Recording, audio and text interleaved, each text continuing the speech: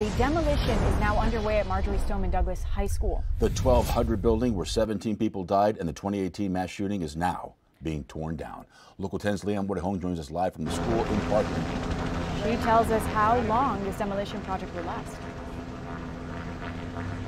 Well, this is expected to take weeks. 17 people were killed, 17 others injured, and countless in our community left traumatized. Let's go up above to Sky 10 where you can see the work to dismantle this building is now underway. This very visual reminder of the tragedy being stripped away bit by bit. They started on the northeast corner. Heavy machinery picking and chewing away at the 1200 building where the 2018 mass shooting at Marjory Stoneman Douglas High School unfolded. 17 people were murdered. Officials opting for a slower demolition process over a swift implosion. It was cleared out beforehand. Belongings trapped inside for the last 6 years returned to their owners or surviving family. The 1200 building became the site of the nation's deadliest shooting at a high school.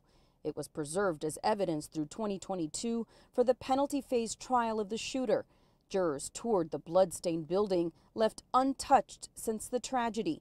His life sentence left some victims' families appalled and changed the way juries make death penalty recommendations in Florida from then on. Over the last year, the victims' families have also toured the building, as have members of Congress, Vice President Kamala Harris, school officials, and law enforcement, the site becoming a piece of living history and a lesson on school safety.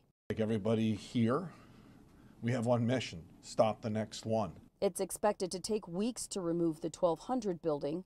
The memories and heartbreak left behind by the tragedy, however, are not as easily erased.